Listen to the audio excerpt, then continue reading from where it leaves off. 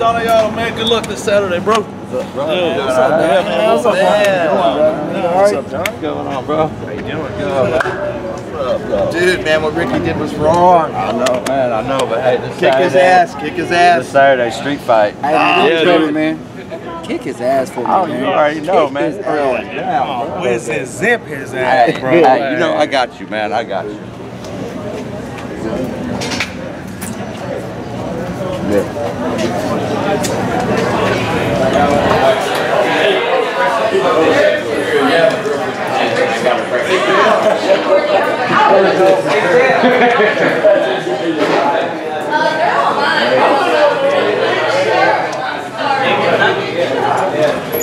I'm gonna have to separate you two. Maybe I'll.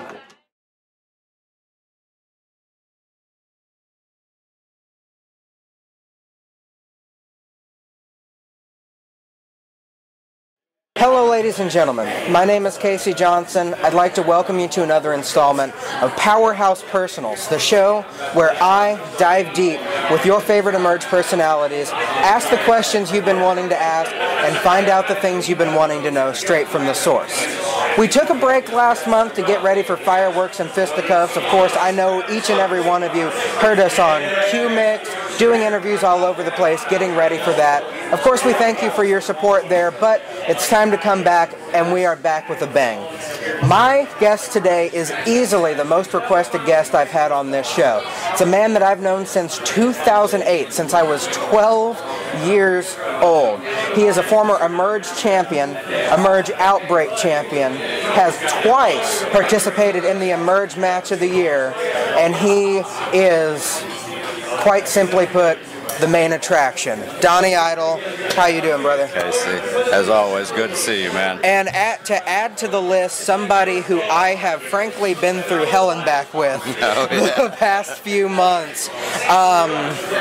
So I'm going to start off and I'm going to hit the ground running, which is a little different from what I normally do on this show. But many of you know and many of you saw I did an interview with Donny right when he was still wearing that lovely neck brace in the middle of Parkside, and that was a few months after his injury. We dove into his personal life, we dove into his love for the business, and we have made sure that in our notes for this show, we're not going to go over the same thing multiple times. So I'm going to start off kind of where that last interview left off. Absolutely go watch that interview. It'll be a perfect companion piece to that. Although a little ironic, some of the things that were said in there. But I'm going to start with a name that we ended the show with last time, that being TJ Kemp. So it's the later stages of February, earlier, right at the start of March, and we're getting ready for Emerge 30 Revelations. And you're the special guest referee for a match between TJ Kemp and Ricky Ruckus, the man who you think might have broken your neck and your best friend in this world.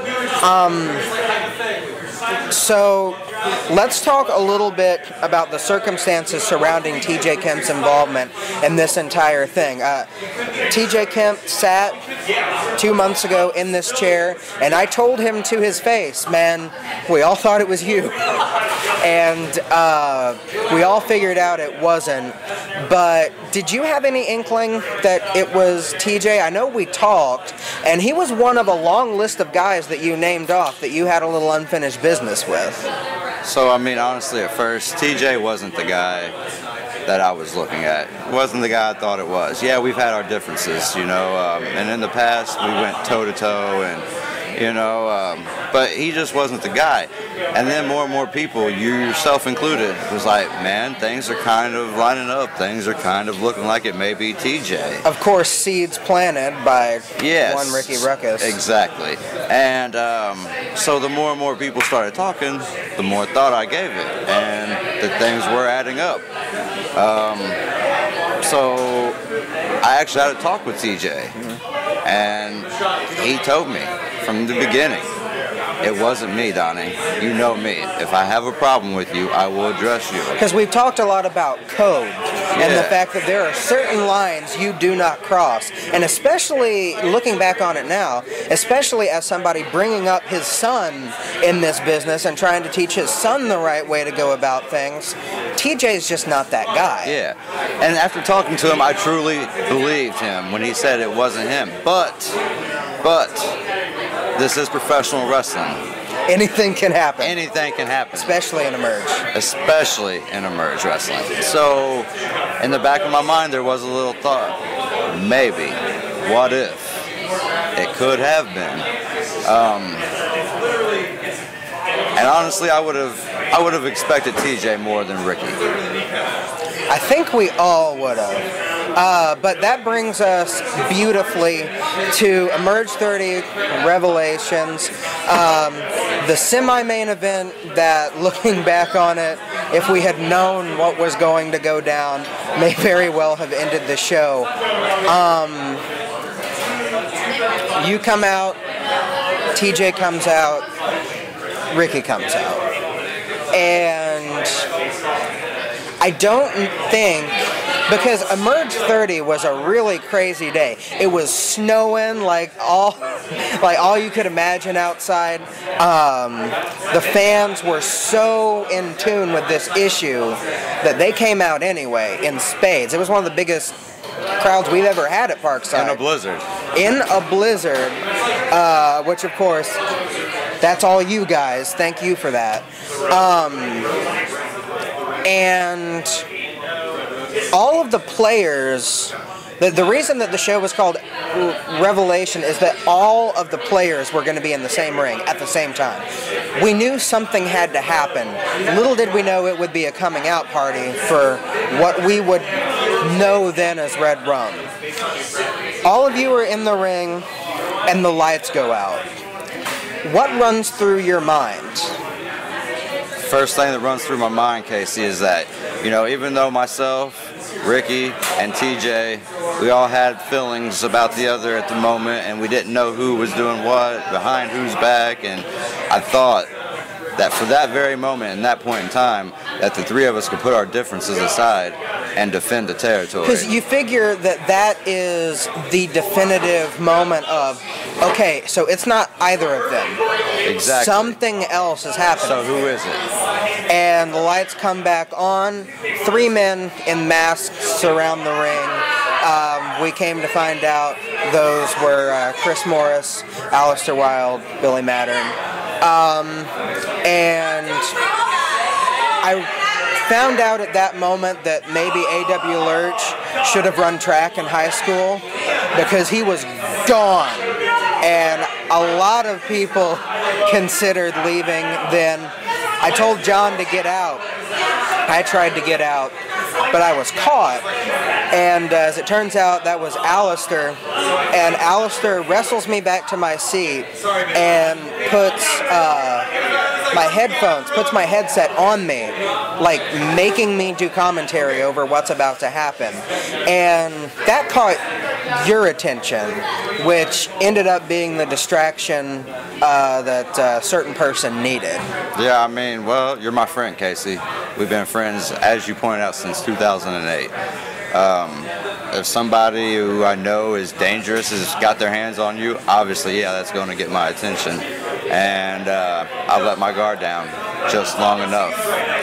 So, as you turn back around, you see Ricky raise the boot. And I figure for you, this has got to be the moment where time stands still. I mean, it was so quick, but it took forever. Yeah, exactly. I just remember turning, TJ's no longer in sight, Ricky's facing me, boot coming right at my face. Man, I don't even know if there was a thought process at that moment. So then you're on the ground and your best friend is above you, looking you in the eye, beating your face in. At what point did you actually start to think about what was going on? Well, obviously the moment that he started pounding me in the face. I guess my question would be, at what moment did the light bulb go off? What was your realization moment of what had actually happened? I mean, it wasn't until after it was done and over with. It was done and it was over with. I was getting helped up. And like you said, it was like a light bulb. It just, boom, it all came together. And I think if you look at that footage, you can see that light bulb go off. Backtracking a little bit, though, did you feel TJ get on top of you? I did.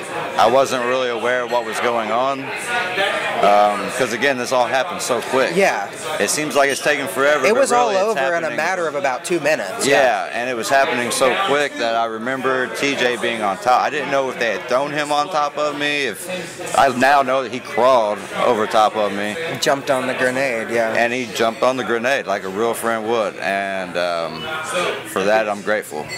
So there have been not that many situations where I haven't been able to talk you down in our entire relationship. Personal, professional.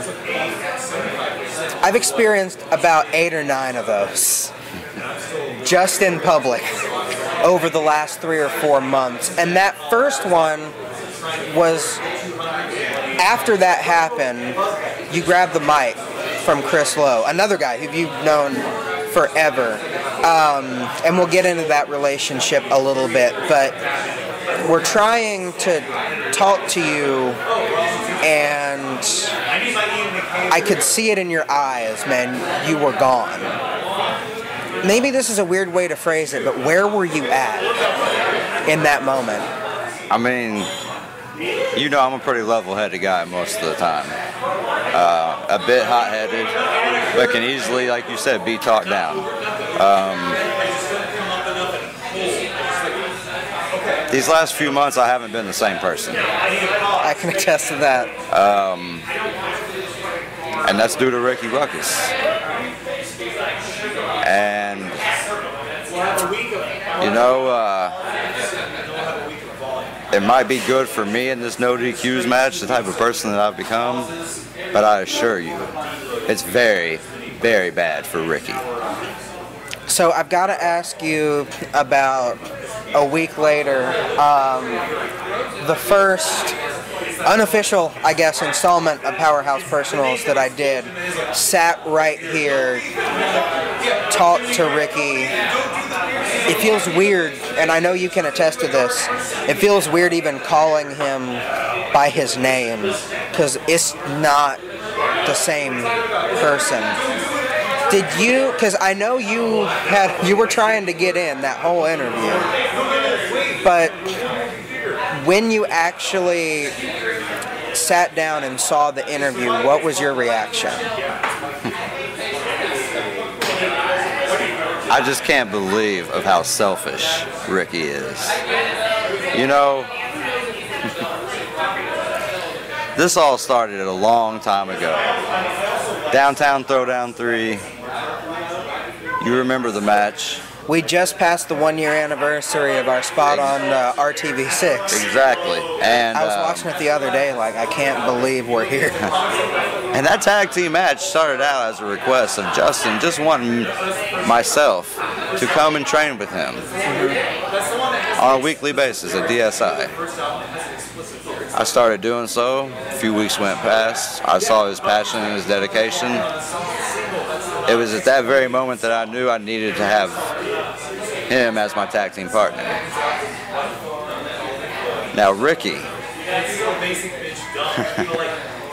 he just comes in the picture and he starts going and training with me, and he's like, man, he goes, yeah, I want to be a part of this match too. And you know what? That's awesome, because Ricky at that point is my homeboy. You and Ricky have held tag team gold together. Yes, and I would want no other person but him in my corner. But looking back on it now, I see it was all just a selfish plot, because while I was trying to do something good for somebody, And for our community, Ricky just had to be there. He had to be a part of it. And my thoughts on Ricky is just how selfish he really is. I found it interesting talking to him where he's talking about, you know, not getting interviewed and not being as on camera or whatever. But the whole thing started with you and Justin. It was you he wrote the paper about. It was you he asked to do training. It's a logical progression, and every piece, every interview, I mean, he was right there. As well as, I mean, I was there for the whole thing too. That was the moment talking to him where I realized that, you know, he was gone. Yeah. I mean, I think I know Ricky better than anybody. And I know Ricky can come off as a lovable person. And, you know, I know a lot of people. He's a people person. Yeah. The people take to him. I understand it. I get it. I was one of those people. And look how he did me. I just want each and every one of those people who are falsely thinking that he is on some kind of a pedestal and that he would never do them wrong. He did it to his best friend. Scrap the best friend. He did it to his brother. He said he told me to my face he would do it to his own family. Speaking of family, his mom, my mom, both going through medical issues right now. The same thing. You think they need this kind of stress on their lives? But he don't care about them, not even our own mothers. He's all about Ricky Ruckus and Red Rum. And that's sad. So, the next show, Mayhem, I don't think it's too far, I'm not speaking out of turn, it's fair to say you were out of control. 3 attempts you made to get your hands on Ricky that night, and Red Rum ends up coming out. There's a suicide dive onto some security, and he gets away again. I was just seeing red that night. The only thing going through my mind that night was getting my hands on Ricky Ruckus. The only thing. Nothing more, nothing less. I just wanted my hands on Ricky Ruckus. Still, just like to this very day. So, after that, Ricky films a video of himself. Right across the street from where we are right here at the parking garage, and says, "Meet me here Saturday. We can do this with or without a match." I think I can pinpoint this as the moment when what happened, and the events that transpired that we're about to talk about. I think, just talking to you, I think that's when you started to come back down to reality. Because, man, he played you. I mean, again, I was running on emotions. Yeah. I wasn't thinking. I was running strictly off of emotions. He wanted to fight. He was telling me he wanted to fight. That's all I wanted since this happened, is a fight. I thought I was actually going to get that fight. But again, he didn't even play me. He kind of played. I played myself that night. My emotions got the best of me. So, on the way to the show, Cole and Sean get run off the road. TJ ends up by himself against one of the most experienced tag teams in the Midwest. Puts up one heck of a fight. Looks like he's about to get the win. Lights go out. All the meanwhile, you're at the parking garage. Now, unbeknownst to you, Red Rum decimated TJ. I know you've told me your phone started blowing up. What was the moment for you when you kind of realized that he was there and you were there? When I was standing in that parking garage all alone, me and a cameraman, I felt like a fool. And not much longer than that, my phone, like you said, started blowing up. Fans were telling me, Donnie, get here to the show. Ricky is here at Parkside right now. And that's when I came. So, I'm part of a team of about 20 people chasing you all around this building in circles, trying to get the situation under control. And I apologize for that. That was unprofessional. Yeah, nobody makes me run. But you get backstage and you get yourself thrown out of a company you helped start. And I think almost, it's weird that I would say a commissioner is a periphery figure in an issue,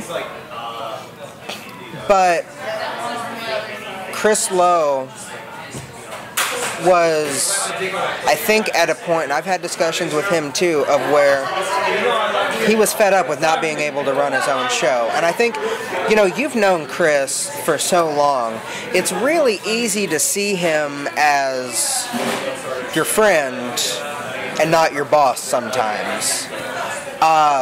Was that a bit of what happened, or? You know, again, it was just the fact that I was seeing red.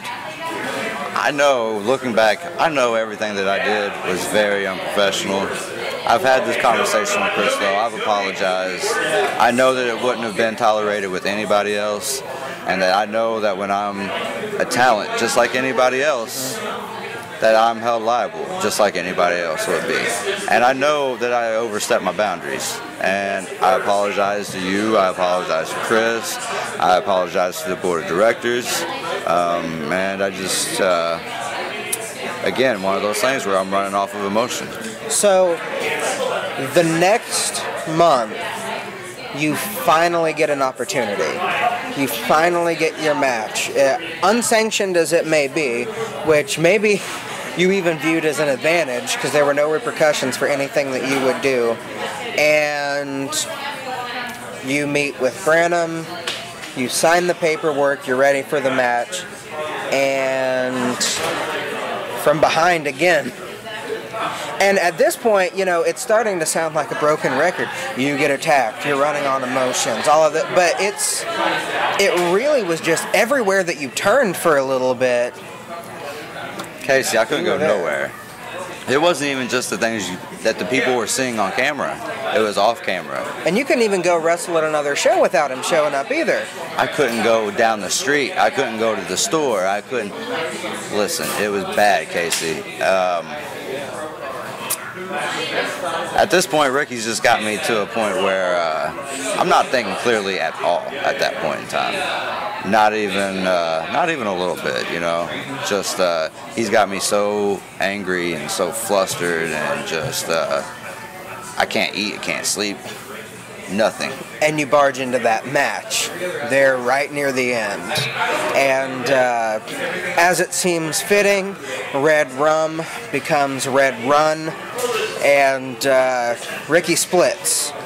And even with no rules, you can't get your hands on him. So then, at a meeting of the board of directors, it's decided, hey, we're doing this all over again, and there's a cage involved. And, you know, it's weird because it seems like this issue has been a revolving door as far as some of the personnel. People have been taken out, people have overstepped their boundaries and been fired. They have been replaced. UConn Mike, obvious choice to bring onto your team. Oh, yeah. What was it like? Because I figure by the time you got out there, you probably got out to that unsanctioned match before you realized that Wolf was out there. Yeah, I mean, it was a surprise. With the firing of Billy Madden, we thought we would have the advantage that night. I mean, there's not a whole lot of guys who, or at least we thought, there's not a whole lot of guys who like Ricky. And there's not a whole lot of guys, at least we thought, that didn't approve of his message and the way he was going about things. And then surprise. Morris gets fired for trying to run Mike and his family off the road. Sage Phillips. And And I know you were watching the monitor in the back before you went out for that cage match. And I could not believe Sage Phillips is like a rabid hyena right now. I don't know what... It's like he's a scavenger. I've never seen that from him before. I'm telling you, Ricky has got mind control over these guys like no other. Everybody knows Sage Phillips. He's a technical wrestler. He likes to out-wrestle you, not jump on your back and bite you. And if props can be given anywhere to Ricky, he knows how to talk somebody into his way of thinking. Look, straight up, I think Ricky's proved this. He's all bark and no bite. But the one thing he does got is a mind. And he uses it well. He gets these guys, he talks to them, brainwashes them. They follow him as if he's their god. And they carry out his dirty work. You got to give the guy that much. So then finally your music hits. 750 people screaming to the high heavens. You can't get in the cage. I mean, yeah, they're blocking the cage door. It's like, you know, attack you, run, hide. Attack you, run, hide. Like, whatever I do, I just can't get to them. No matter what. And then what I fully believe to be the most ironic moment in Emerge history, you leap off that cage. Now, let's rewind about 2 years or so. Emerge 11, the first Emergence Day. You're flying off a cage to save your best friend Ricky. 2 years later, you're flying off a cage in order to get to him. I mean, yeah. I mean, let's go back and let's rewind history for a minute. Let's go back and look at history. And if you remember right, the only cage match up until Fireworks and Fisticuffs included Ricky Ruckus, a man who couldn't even stand on his own 2 feet at the end of that match. We wouldn't even be seeing Ricky Ruckus right now if it wasn't for me, the guy who's had his back since day one. So it's kind of bittersweet when you say, yeah, in front of 750 people, I'm diving off a cage to get to Ricky Ruckus. And then you start to beat up on him. Wait for it. He bolts. Imagine that. That seems to be his MO. Now we're in a situation where even the cage couldn't contain this issue. So the only thing that... Hold up, let me stop you right there. So that brings us to Saturday, August 4th. Yep. Parkside Elementary. No DQ. Battle of Columbus. Falls Count Anywhere street fight. Ricky, Casey, sorry, I've been talking to you face to face for a minute. Ricky, the time for attacking people, hiding behind security, jumping people again, hiding behind more security, it's done. It's over with. Saturday, August 4th. You know those matches you were talking about, those 2 years of Match of the Year candidates. Not candidates, but Match of the Year winners. This ain't going to be no Match of the Year. This ain't going to be no wrestling match. Ricky, look me in my eyes when I tell you. You better be in for the fight of your life. Because Saturday, I'm going to whip your ass.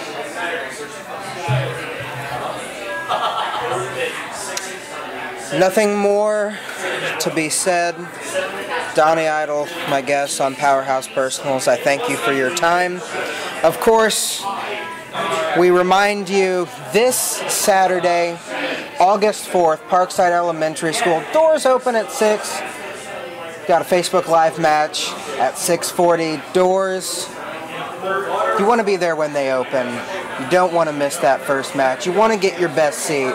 And at 7 o'clock, the show, the event of a lifetime, Donny, officially starts. And in your main event, the battle for Columbus. Falls count anywhere, inside the building or out. Street fight. No rules, no disqualifications, no countouts. Folks, tickets are still on sale. I implore you to go, contact Emerge, get your tickets, make sure you're at this event, because I got a feeling you are going to see a level of violence that has never been inside of Emerge before. My name is Casey Johnson. We'll see you guys next time.